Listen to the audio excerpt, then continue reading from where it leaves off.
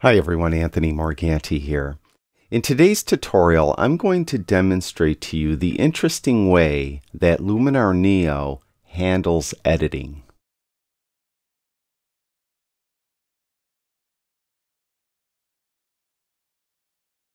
I have this unedited raw file and I'm just going to do a very simple edit to it. I'm going to go to the Develop tool first, and in the Develop tool I'm going to add some smart contrast, and maybe I'll open up the shadows a bit.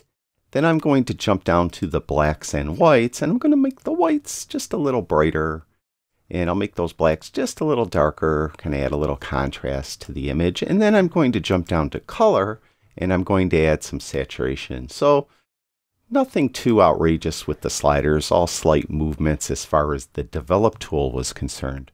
Now next, I want to do something with the sky. I want to enhance the sky a little more. So I'm going to close down the Develop tool, and I'm going to go to the Enhance tool, and I'm going to go to Sky Enhancer and push that to the right. So I've made the sky a little bit more blue and added maybe a little contrast to it. Now let's just pretend that after I've done that, I want to go back up into the Develop module and take away some of that saturation I added. So I'll go to the Develop module, or the Develop tool, and look at everything is zeroed out. All my adjustments are gone. Where did they go? Well, they're over here in this Edits tab. If I go to the Edits tab, you'll see they're in the order that they were last done. I just did the Enhance adjustment by moving the Sky Enhancer slider to the right. And below that is the Develop adjustments I just did. And if I open that, you'll see there's the super contrast, or smart contrast, I'm sorry, that I added, the shadows that I adjusted, the whites and blacks, and the color. So I could come in and, let's say, lower saturation. That's what I wanted to do. Now the advantage of having this up there, meaning the things we just did added to this Edits panel, means that we could add more than one instance of any of these tools.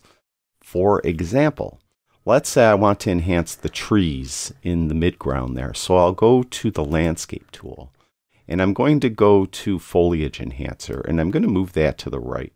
So I'm just going to move it quite dramatically to the right, all right, so that you could see the adjustment. But I didn't want the adjustment as much on these grasses in the foreground. So what I'll do is I'll mask it to the trees that are just in the midground.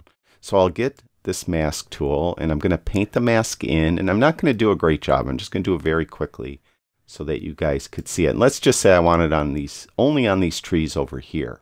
So now you could see that it's only affecting those trees in the midground that are on the right side of the image. Fine, I'll close that down. Now you'll see if I go to Edits, there it is. It's the last adjustment I did, and again, it's only affecting those trees on the right-hand side. I'll go back to Tools, and I'll again add a new landscape adjustment.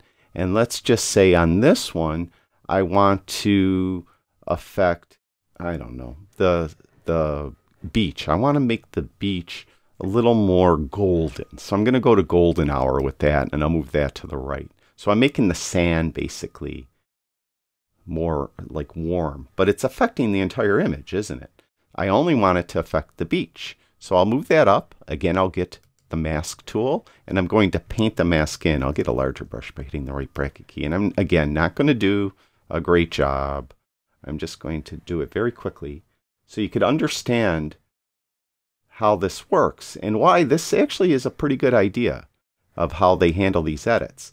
So now I've affected just the beach with this tool.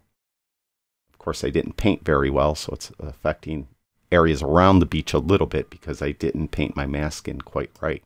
And if I go up to the Edits tab again, you can see that we now have two instances of the Landscape tool. One that has the Golden Hour slider affecting just the beach, and then the one below it that has the Foliage Enhancer slider just affecting the right-hand side of those, the trees that are in the midground on the right. So this is, I think, a pretty good way to handle these edits. What I foresee, they don't have all the tools in here, by the way. yet. I'm working on what they're calling the media copy of Luminar Neo. This isn't the final release. When it is released, it is going to look a little different than this, and it will have more tools in it. For example, I'm missing the tools to enhance a person's face.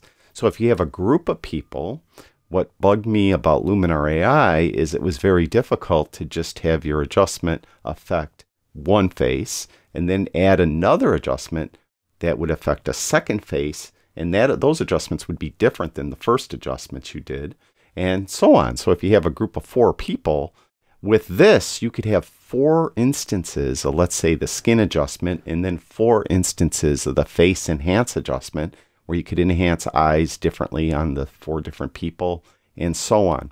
So I think this is a really clever way to handle editing in Luminar Neo.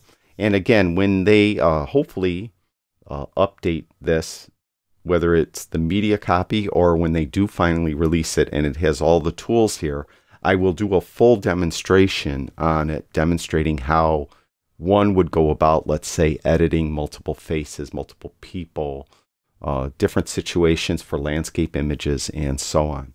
So that's it for now.